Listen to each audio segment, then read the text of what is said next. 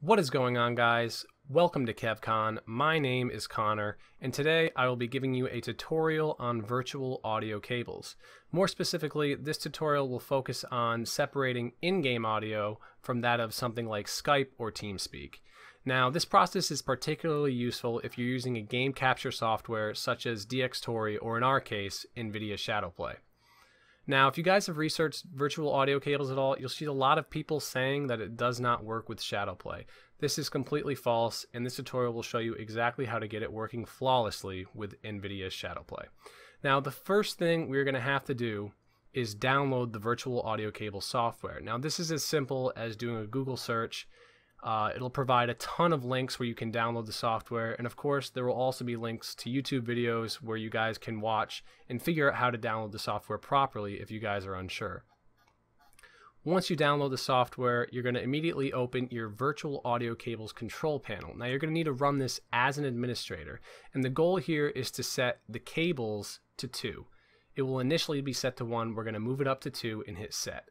This is going to be our individual streams to separate the audio. Once you're done with that, we can close this. We're not going to need it anymore. We can go into our sounds.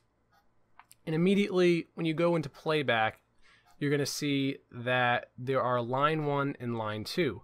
These are our virtual audio cables. They will show up both in the playback tab as well as the recording tab. As we can see, line 1 and line 2. Now, the first thing we're going to need to do with these is we're going to need to set line 1 as our default device in both areas. So in recording, we're going to line 1, set it as our default device, as well as in playback. We're going to go to line 1, right click, and set it as our default device. From there, we're going to go back to the recording tab, and we're going to need to change up the settings for line 1 and line 2 a little bit. So we're going to go to line 1, check out its properties, and then hit the listen tab. And from here, we need to ensure that listen to this device is checked off, and we need to make sure that our playback device is our speakers. And now we're going to do the same thing for line 2. So we're going to go to line 2, properties, listen, make sure that's checked off, and make sure that our playback device is our speakers. Now we can hit OK, and we can hit OK again. And now what we're going to need to do is go into our Skype or our Teamspeak, find the settings, and find our audio settings for that particular software. And we're going to make sure that our speakers are set to line 2. This is what's going to separate our Skype audio from our game audio. So Skype will be on line 2 and our game will be on line 1. Now, for something like DxTory, we can do this in the software itself. We can go to our devices and we can set it to use line 1. However, if you're using something like ShadowPlay, we will need to do something different where we go in-game and set the device to line 1.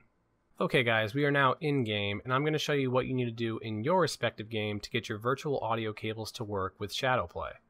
Now, like I said, with something like DxTory, this can be done in the settings itself, but with ShadowPlay, it's a little bit different. We're going to have to go in-game and do it manually. So here I am in Heroes of the Storm. I'm going to navigate to my options. And of course, in your game's options, there should be something in regards to sound or audio. And we're going to look for output device, and we're going to make sure that it is set to line 1. Once you have done this, you have successfully separated your Skype audio stream from that of your in-game audio stream. And this will allow ShadowPlay to pick up your gameplay audio and separate it completely from any incoming Skype audio. Now guys, this completes the tutorial. If you enjoyed, please give it a like. And as always, subscribe for more CevCon tutorials. Thanks for watching. The layer is going to be locked, so all you have to do is double click that and hit OK on the menu that comes up. And now you can see that the lock is gone. So now we can right click the layer, blending options,